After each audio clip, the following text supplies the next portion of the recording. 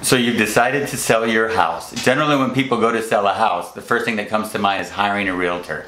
Have you ever wondered how that realtor gets paid, who pays him, and what he actually does for that paycheck?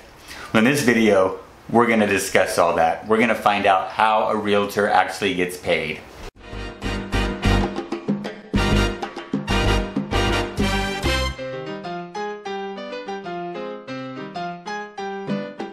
So generally we talk about for sale by owners, giving you tips and strategies to help you make more money and to sell your house faster and to teach you how to do it on your own. In this video, I'm just going to give you some information that will help you make decisions. The decision like, do I want to sell my house myself or do I want to hire a real estate agent to do it and pay them? We'll get right to the point. It's actually the seller that pays for all the agents. He pays for both agents. He pays for the agents that list his house, and he also pays for the buyer's agent, the person that's buying his house. So essentially, the seller is paying for the person that's going to sell their house for them, that's going to market it and all that. And they're also paying for the real estate agent that's going to be negotiating against them. Now that might not make a lot of sense, and it really doesn't, but we're going to go over how that came about and why it's the way that it is. I mean, look at it like this. Look at it like, say you're going to court for some reason. Either somebody's suing you, you're suing somebody, divorce, traffic ticket, whatever. When you go to court, you hire an attorney that represents you. And your adversary, whether it be someone suing you, the state or whatever, they have their own attorney that represents them. And so you go to court and you fight it out, and the two parties with their separate representation come to an agreement. Well, it's like that in real estate, only you're paying for all of the representation. Now, it used to be back in the day, before the internet, real estate was a lot different. Everybody worked for the seller. It was all the agent's job to get the house sold. And so when you wanted to market a house, when you wanted to list a house, you basically had to have a broker, because instead of the internet, the broker had these big thick books. And in those books they put all the houses that were for sale. And if you wanted to buy a house, you got a hold of a brokerage and you went and you sat down and you looked through those books looking for houses that you wanted to view. And then an agent, whether the person that listed the house or another agent, they would take you out to look at the homes, and then you would find one, of course, and you would make an offer and so forth and so on. Well, it was in everybody's interest to get the house sold for the seller. So nobody was really working for the buyer. They were just kind of left out there hanging. Nowadays, with the internet, it's a lot different, because buyers can go online, they can find out all the information that they need, they can see the homes that are for sale, they can find out when the home was last sold, they can find out how much the home is selling for, they can find out how much it sold for the last time it sold. All that information that used to be held close by the real estate industry is now available to the public. So the real estate industry did a big shift. Instead of just marketing and selling your house for you, they turned to a different model, and they call it representation. So now the person selling the house, they have representation. The person that's listing their house for them. And the person that's buying the house, they have representation. And how that works is you actually sign an agreement that says that you're an exclusive listing agency or you're an exclusive buyer's agency. And you have a fiduciary duty to your client. So when you're a buyer's agent and you have a buyer, you negotiate for that buyer and you do everything you can to get a better deal for that buyer. So you're actually negotiating against that seller's agent to try to get your buyer a better deal, and also to watch out for your buyer, make sure everything's disclosed on the house and there's nothing wrong with it and all that. But the ironic part is that the seller is paying that buyer's agent for that privilege to negotiate against them. So let's go over a little bit about what each agent does.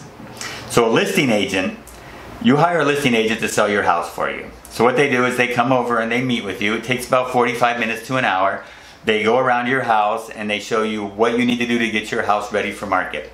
They might go over some staging tips with you. They might go over some cleaning tips with you, some ways to keep your house ready to show. They might take you to take the pictures down off the wall. There's a whole list of things that are helpful to do when you're trying to sell your house to make a better presentation.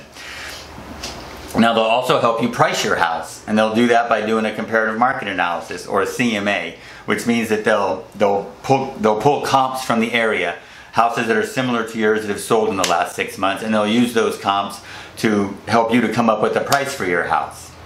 And a listing agent will also take care of all the transactional details for you. That means that once you get an offer, they'll take care of all the paperwork for you, which ironically, when you hire a real estate brokerage, there's a ton more paperwork. But they'll take care of all that paperwork for you, contracts, lead-based paint disclosures, everything you need. The real estate agent will take pictures for you. The real estate agent will then help you get to closing. They'll help you through the inspection process, the appraisal process, and everything else associated with that real estate transaction. And then they'll go to closing, and then they get paid. A buyer's agent's job is to help a buyer find a house. He has other duties to perform once they find that house, but his main objective at first is to help that buyer find a house. Now, according to the National Association of Realtors, 52% of buyers find their home themselves, the one they end up buying, on the internet. According to that same source, 90% of buyers start their home search on the internet. So that means that people don't actually go out and look for a buyer's agent to buy a house. They go directly to the internet. And unless that buyer's agent is referred by, say, a family member or a friend, then most agents get hooked up with buyers through these internet sites like Zillow, Trulia, Realtor.com, and such. The way that works is that a buyer will go directly to the internet. He'll go to a site like Zillow. He'll put in Zillow.com, comes up. He'll write in the town in which he lives. In my case, it would be Wichita, Kansas. And he goes on there and looks for home. You can put up front, like, specifically what he wants: 3+ bedrooms, a basement, garage, all that.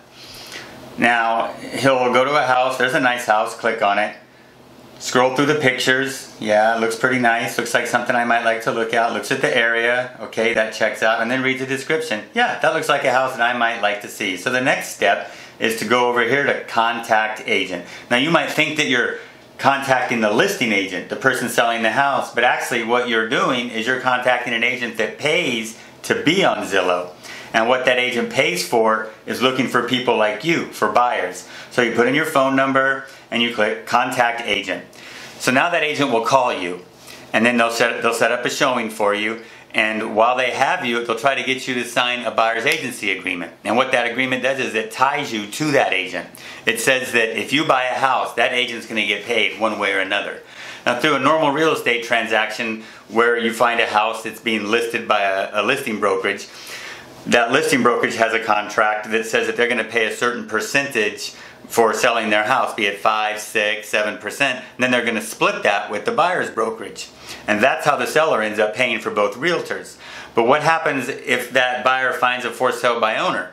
Then that agent will call that for sale by owner, schedule a showing, talk to that owner, and try to get them to pay the agent. You see that, how that works? Because now if the for sale by owner doesn't want to pay the agent, then the buyer is stuck paying the agent. So that's why both buyers and real estate agents will sometimes try to shy away from for sale by owners.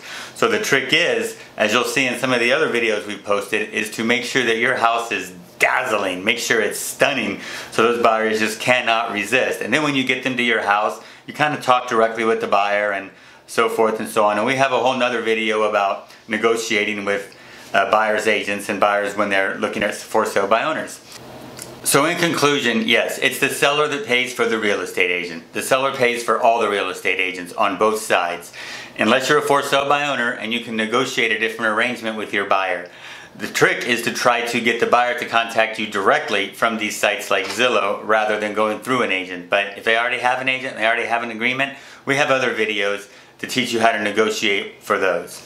So if you found this video helpful, click the subscribe button below and come back for more tips and strategies when you decide to sell your house yourself. And we also have some links down there that will take you to other places that can teach you more tips and strategies when you're doing a for sale by owner. And there's also a link that if you do get into contract as a for sale by owner, where you can find the paperwork, the state-specific contracts. So thanks for watching, and again, come back often, and we'll see you in the next video.